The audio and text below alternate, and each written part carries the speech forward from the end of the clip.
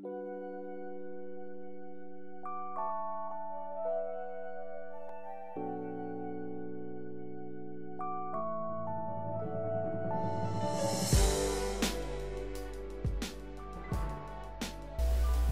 fish do not freeze to death in winter? Water has unique characteristics that other liquids don't have. Water is absolutely essential to all living things. It is practically colorless and is used as a universal solvent. It exists abundantly on our planet in the form of seas, oceans, rivers, and other water masses.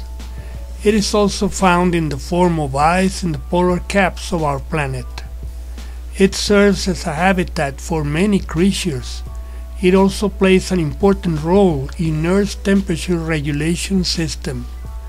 A very special feature of water is its behavior as temperature changes. Like most liquids, water expands when hot and shrinks when cold. Water, however, after reaching 4 degrees Celsius below its freezing point, expands noticeably. It expands when it is already solid.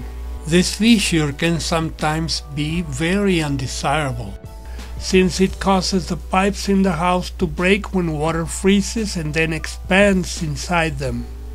Machinery requiring water cooling also breaks because of the tremendous force exerted by the ice at temperatures below freezing. Nevertheless, this special feature is part of its design.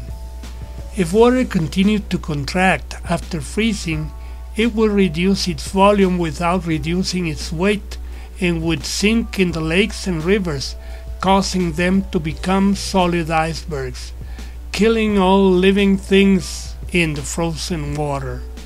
A cubic foot of water, when it becomes ice, continues to weight the same, but it takes up a slightly larger volume, a fact which, according to Archimedes' principle, increases its buoyancy.